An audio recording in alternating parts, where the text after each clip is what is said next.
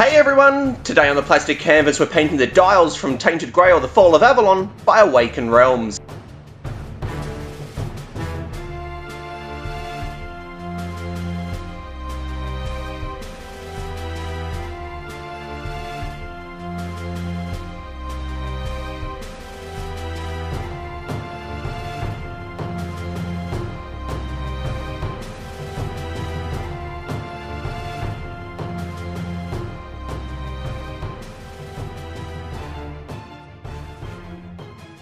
Hey everyone, Matt here from the Plastic Canvas and welcome to the 5th episode in this Tainted Grail painting series. And today we are painting the dials. These are essentially the counters that get turned down by one each round to determine how much longer that particular menhir is going to stay in play for.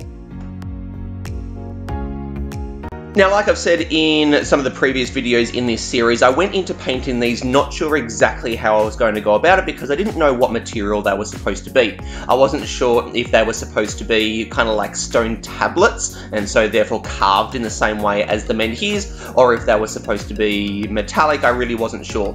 So, like I've done with the others, I jumped online and had a look at how other people had painted them, and there seemed to be just as much confusion with other people as what there was with me, because some people have made them look like stone, some metal, some have done all sorts of different colours. There really didn't seem to be much in the way of consistency, so it seemed like it was pretty well up to me to decide how I was going to paint them. So what I wanted to go for was a sort of a worn and tarnished metallic look. So I was going with metal rather than stone because looking closely at the actual texture of them, there didn't really seem to be any texture that indicated that they would be stone, whereas if you looked at the menhir, they were very, very clearly made, carved out of stone.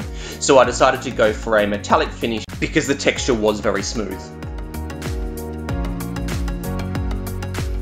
So to build up the effect of sort of weathering and that they've been a bit battered and tarnished, I built this up over several different layers to build some different effects.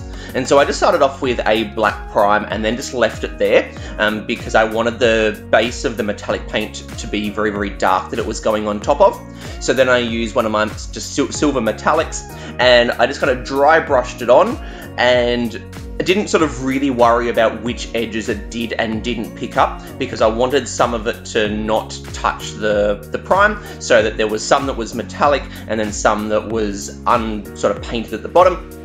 And so there was already kind of some differing levels of finish going on there. And then straight over that I threw a black wash just to knock all of that shine right off, but still have the metallic look.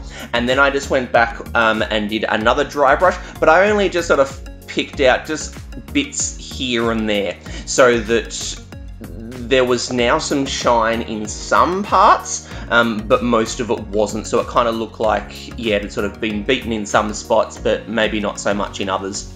And then I went on to building up the rust effect that I'm doing now. So I used Typhus Corrosion, which is just a Citadel technical paint, to start to build up the base of the rust effect. And this effect is built up over several layers using different types of paints, because rust is not a consistent finish. So you can't paint rust in just one go. So if you have a look at something that is actually rusty, you'll see that, first of all, the whole surface of, the metal isn't rusty. There'll be parts that are rusted and parts that aren't. And rust always has a starting point and then it spreads out from there. And so you'll end up with where it started will be where the rust is its most concentrated and thickest, or that sort of thing, and then it will feather out to where it then meets the unrusted steel that it hasn't spread to. And then within the points that are actually rusted, you'll have different thicknesses and then different amounts of orange and brown and different colours like that. So it isn't all one uniform colour and finish, it does shift in thickness and colour. And so I'm trying to create that here. So what I did is I started off with Typhus Corrosion, which is just a Citadel technical paint, and I decided where I wanted the rust to have started from, and that's where I put the Typhus Corrosion down, and I feathered it out so that it then blended out to the unrusted parts. And then after that dried, I then put some more Typhus Corrosion in the, where I wanted the rust to have started from, just to thicken it up a bit there.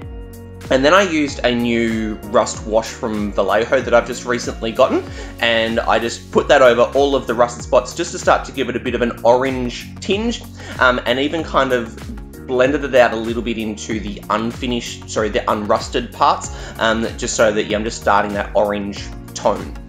And then I went to my Riser Rust, which is a Citadel dry brush paint, and I went back to, the sort of the point of origin, I suppose, for the rust, put some of that down, and then really blended it out, so it was just kind of giving a little bit more of a tinge to all of the rusted areas.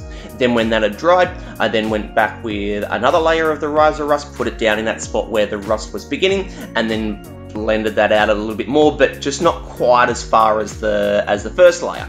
And then I just kind of kept repeating that, always putting it down in the same spot, but just not feathering it out quite as far every layer, until I got to the point where I just put it down right in that spot where the rust was starting, and then I didn't blend that out at all, and that just really built that contrast. So you've got that kind of brightish orange rust right where the rust would have begun, and then it gradually feathers out to just where that typhus corrosion blends out into the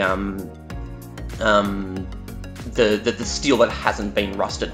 And then you can see first of all, I then went to paint the grail that was on the middle of that first side in gold. Absolutely hated the way that looked, so I just went back over it with the metallic paint, and then a new wash over the top of that. And then I painted the numbers that are around the edge of the dials, and I originally did them in gold. Now I'm picking them out because they are actually really, really hard to read, and it is really important that you can read them quickly, and so when sitting around the edge of the table, they need to be quickly identified.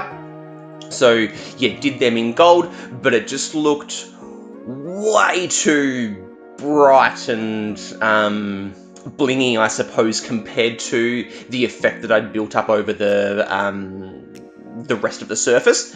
So I then got a new bronze paint that I've gotten, a Vallejo one, and I redid it in that, and that was much, much better. So it still stood out, which was the point of painting it, so it was important that it still stood out, but it wasn't so over the top that it looked really odd compared to the tarnished surfaces that I painted around it.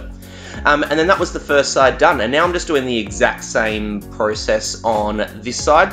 So you can see I've done the dry brushing, then the wash, and then the typhus corrosion, then the wash, and now I'm on to doing the rust effect here. So you can see just with the Riser Rust there, I'm just feathering the edges out, so it's a gradual transition, because again, rust has that starting point, and then it feathers its way out until it meets the non-rusted points.